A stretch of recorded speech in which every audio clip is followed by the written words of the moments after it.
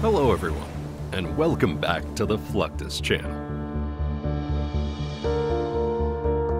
Shipborne weapons are a critical part of any modern warship. Modern warships can engage many types of targets with their weapon systems. What does it look like to load and fire these weapons at sea? With the backdrop of the oceans of the world, we uncover this question for you.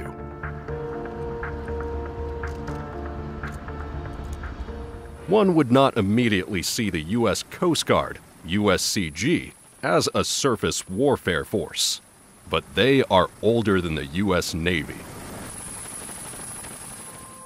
On August 4, 1790, the Secretary of the Treasury, Alexander Hamilton, lobbied Congress for the establishment of a force of 10 cutters. His lobbying was successful, and the USCG came into being. These revenue cutters were the first official warships of the United States. They remained so until 1798, when the U.S. Navy came into being 8 years later.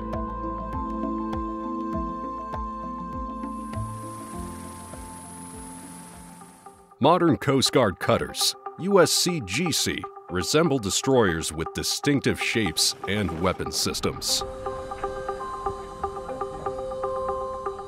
These vessels are used mainly for maritime law enforcement, but their duties include search and rescue, SAR, and defense readiness.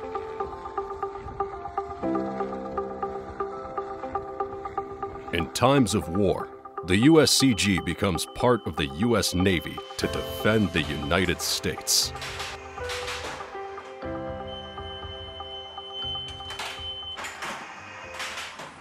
U.S. Coast Guard cutters like the USCG Bertolf must be able to respond to times of war, but they also must be able to protect themselves.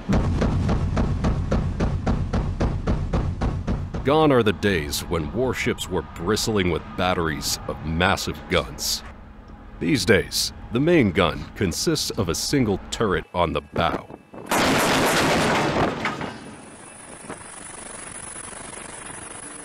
In the case of Legend-class cutters, that weapon is the Mark 110 57mm gun, a variant of the Bofors 57mm gun.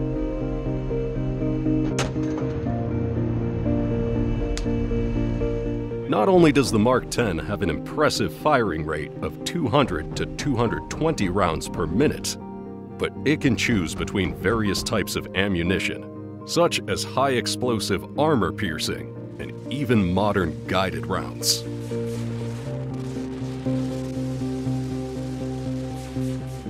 Furthermore, the M110 can engage targets at ranges of up to 9,300 yards from the vessel. Compared to the latest warship, the USS Gerald R. Ford aircraft carrier, Coast Guard cutters stand no chance. This aircraft carrier is the first in the Gerald R. Ford class of aircraft carrier designed and built by the United States Navy. But for these vessels, it is not only about their aircraft. They also have shipborne weapons to keep adversaries at bay that happen to slip past the aircraft and the destroyers protecting it. For that reason, the Gerald R. Ford class is armed with various self-defense weapons.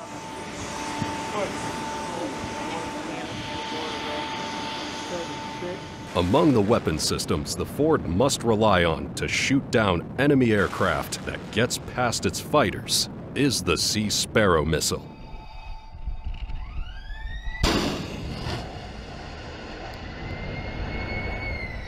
This missile is based on the AIM-7 Sparrow missiles carried by the U.S. Air Force aircraft, like the F-15 Eagle.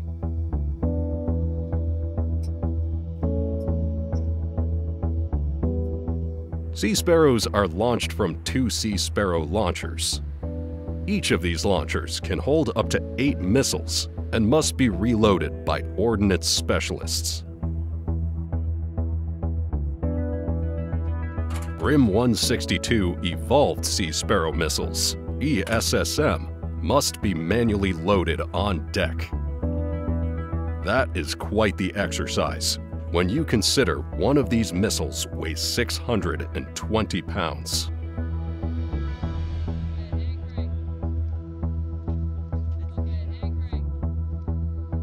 It's all worth it when you realize it has a range of more than 27 nautical miles.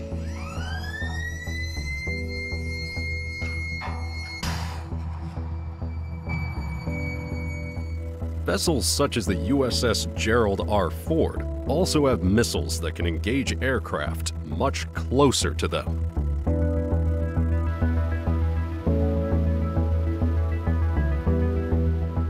Carrier strike groups rely on a system of layered defense against enemy aircraft and missiles.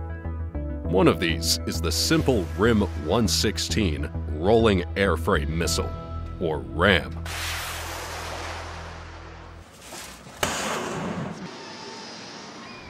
RAM is not the final layer of defense, but these infrared homing missiles are able to engage targets at a range of up to 6.2 miles.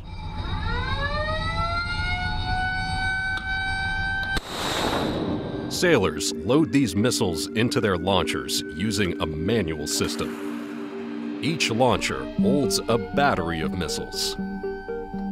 To counter enemy missile countermeasure flares, the whole battery may be fired at a single enemy aircraft that got through the defenses to this stage.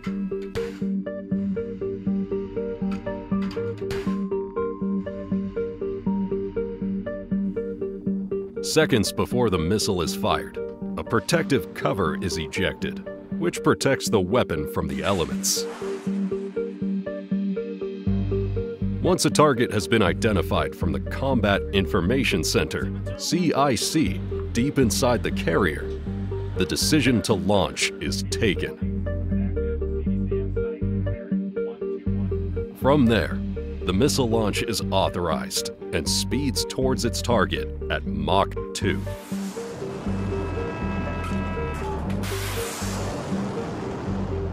RAM has a warhead weight of 24 pounds and destroys its target by means of a high explosive blast fragmentation explosion. This type of warhead is powerful enough to shoot down any enemy fighter. To ensure the missile is not confused by flares, it has a backup passive radio frequency homing capability.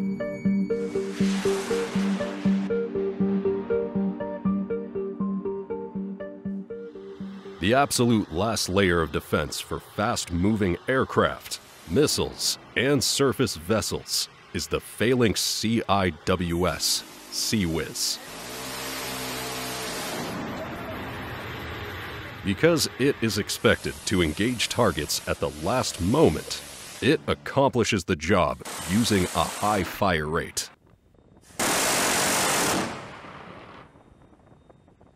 Because of its high rate of fire, ordnance specialists are constantly reloading the Phalanx.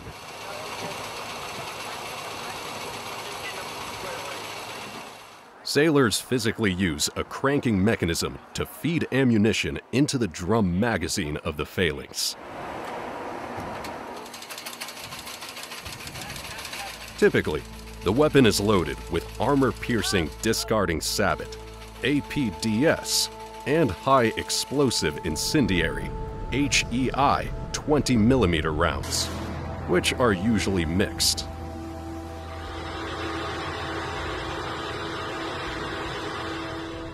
Among sailors, the Phalanx is also called R2-D2, with reference to the Star Wars droid character because of its appearance.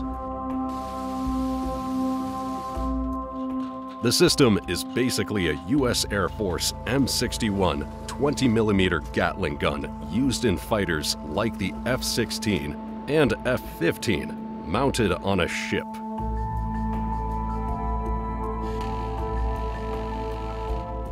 Phalanx was given its radar and forward-looking infrared FLIR camera so that it can detect and destroy targets autonomously.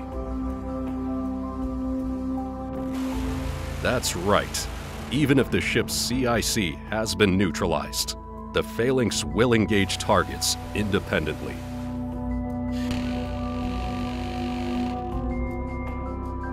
With a firing rate of 4,500 rounds per minute, or 75 rounds per second. Even if a warship is badly damaged, the Phalanx will keep defending it automatically.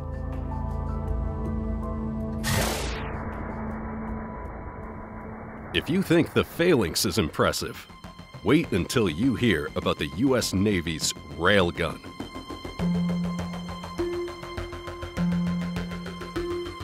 Railguns are a concept where no explosive charge is used to propel a projectile.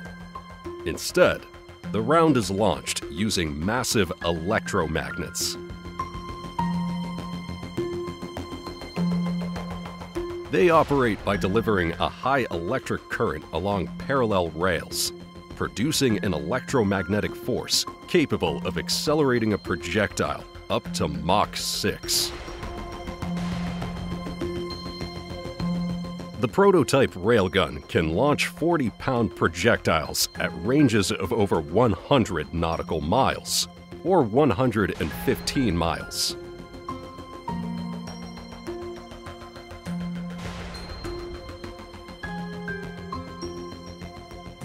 Once the projectile is loaded, the operator of the weapon completes an electromagnetic circuit, which launches the projectile out of the weapon.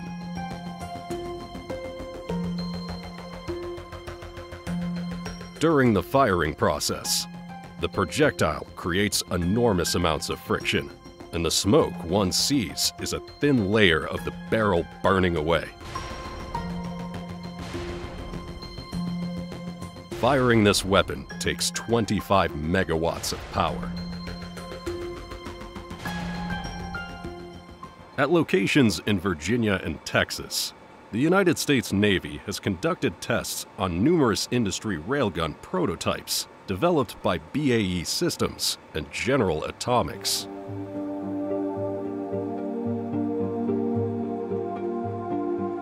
One potential advantage is the ability to counter air threats, missiles, armored warships, or shore batteries. Other potential benefits include inexpensive munitions and a deep magazine capacity. Each time the weapon is fired, it is with the purpose of measuring a certain element of the whole firing process.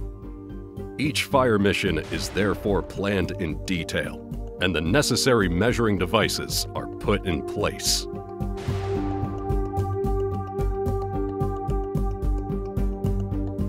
Each fired round brings the US Navy one step closer to a weapon that could outshoot any warship at sea and even land targets. Naval gunnery has remained the primary method by which warships have engaged each other for centuries. Only in the last half-century have missiles started to enter the arena. From surface-to-air missiles, like the evolved Sea Sparrow missile, to the RAM, they are intended to engage aerial targets at different ranges. A ship's last line of defense is the Phalanx CIWS, which acts almost like a goalkeeper and keeps the fastest flying missiles and aircraft at bay. As the US Navy starts testing railguns, who knows what the future holds for naval warfare? One thing is certain, naval warfare is evolving to be more lethal.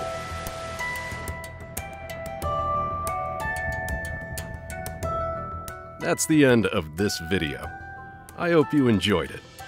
Make sure to subscribe to this channel so you don't miss any of our new content. See you next time.